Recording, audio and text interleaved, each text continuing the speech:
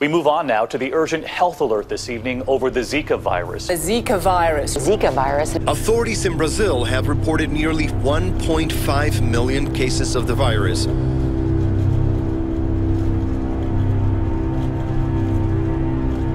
The head of the World Health Organization says it's a public health emergency of international concern.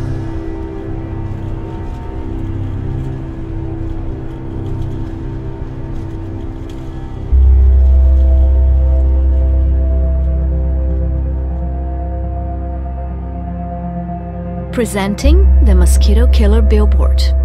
A billboard powered with technology to attract and kill the Aedes aegypti mosquito. This is how it works. A device that sprays in the air a lactic acid solution mixed with CO2, reproduces human odors, sweat, and breath. The combination of these two substances attracts mosquitoes from a distance of up to 2.5 miles.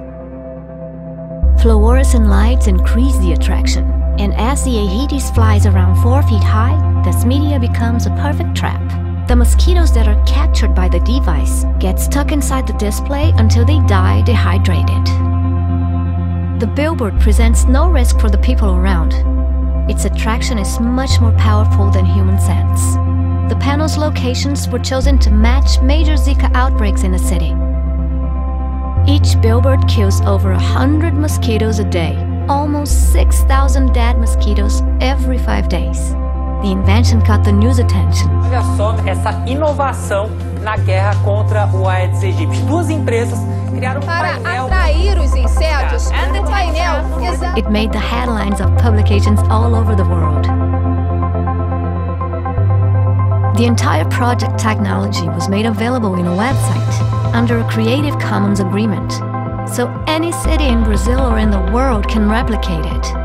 A simple media found everywhere around the globe now can be turned into a disease control weapon. Imagine that.